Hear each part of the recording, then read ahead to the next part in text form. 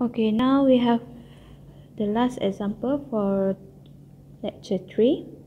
So given that y equals to 2 e power of negative 2x plus 3 e power of 3x, then show that d2y over dx squared minus dy over dx equals to 6y minus 6y equals to 0.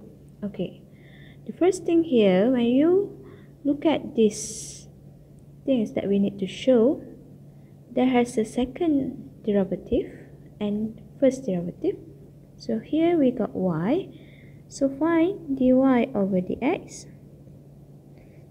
So multiply 2 with negative 2. So becomes negative 4 e power of negative 2x plus 3 times 3, 9 e power of 3x.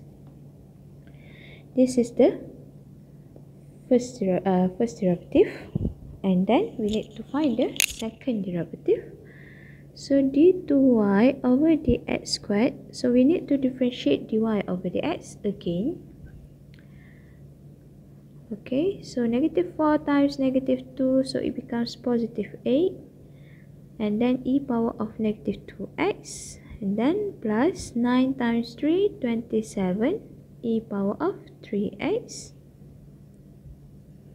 Okay, so this is the d2y over dx squared. Now we need to show d2y over dx squared minus dy over dx minus 6y equals to 0. Okay, so this is left hand side, and then this is right hand side. The right hand side equals to 0. So the right hand side equals to 0, we cannot do anything.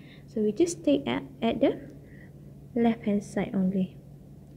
So the left hand side, when we write down here, d2y over dx squared minus dy over dx minus 6y, we need to make it as equals to 0. So here left hand side, d2y over dx squared is 8e negative 2x plus 27 e power of 3x minus with, in the bracket, put dy over dx, negative 4 e power of negative 2x plus 9 e power of 3x, close the bracket, minus 6y. Y is 2 e power of negative 2x plus 3 e power of 3x. Okay, and then we need to simplify. Okay, so we got here 8 e power of 2x plus, here minus minus becomes plus 4 e power of negative 2x, and then here 6 times 2 becomes negative 12. So we have 8 plus 4 plus minus 12. So we will have 8 e power of negative 2x plus 4 e power of negative 2x minus 12 e power of negative 2x, and then plus 27 e power of 3x.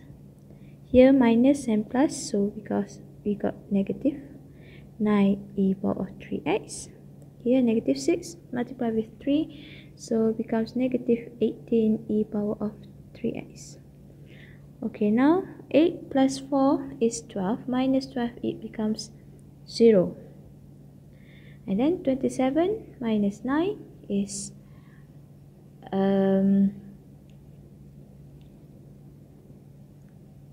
18, and then minus with 18, and it becomes 0. So when it is becomes 0, so it is equals as the right hand side, so therefore it is shown.